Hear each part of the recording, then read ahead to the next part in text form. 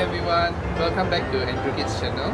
So it's been about 45 days since I harvested my Brazilian spinach, and I'm going to harvest some for our lunch today. I harvested basin full and botak already. Another 45 days it will grow full again and I can harvest another batch. Today I'm going to cook something special for you, and it's called Sei Taan soup. Normally spinach soup is cooked with 3 ingredients only: ham tan, chicken egg, and also century egg. But to make it special and go the extra mile, I'm going to put some quail eggs inside. So here are the ingredients: the 4 different kind of egg: quail egg, salted egg, chicken egg, century egg.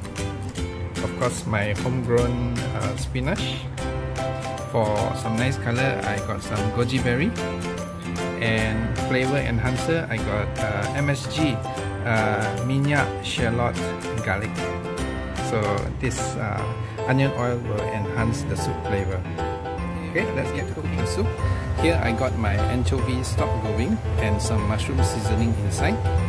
And if you don't have anchovy stock, you can actually use the you know, those small little bouillon cubes you put inside, and that will be your stocks. So I'm going to start off with the egg. I mix it a little bit, and into the boiling water I'm going to do egg drop soup. Let it swirl.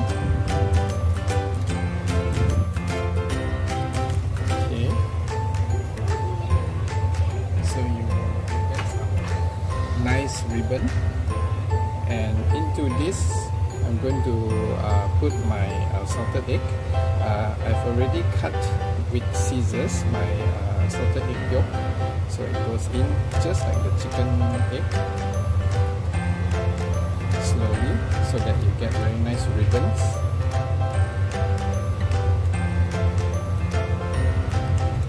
Salted egg is very salty, so don't put your seasoning first.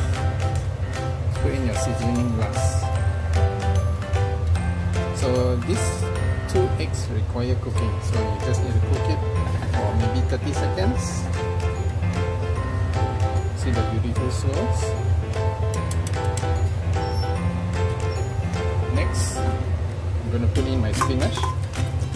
This spinach, Brazilian spinach, they cook very fast as well, so I'm just going to put it for about 30 to 40 seconds to cook. If you are using regular local spinach, leafy greens, I suggest you cook about 1 to 2 minutes so the veggie becomes softer. Brazilian spinach, you don't need to cook so long, so 30 seconds will do. And while waiting for it to cool, I'm going to put in my goji berry for color. I'm going to put it on medium.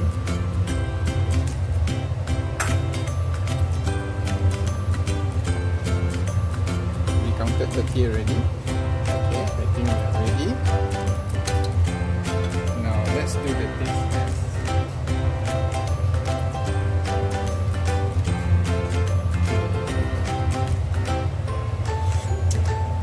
It needs a bit of pepper.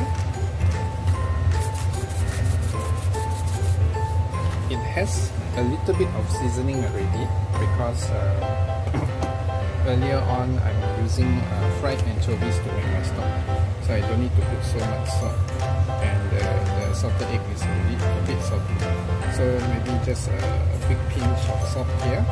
Oops, it's bubbling. Put it on low heat. And finally, I think it's done and ready to eat. So when the spinach is ready, all you need to do is put in the 2 last ingredients: quail eggs, already cooked, and century eggs, which also don't require any.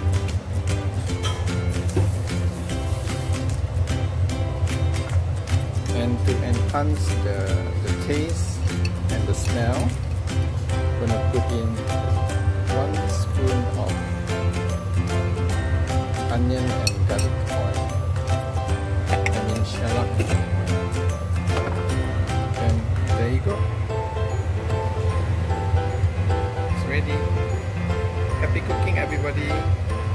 Hope you can try my soup.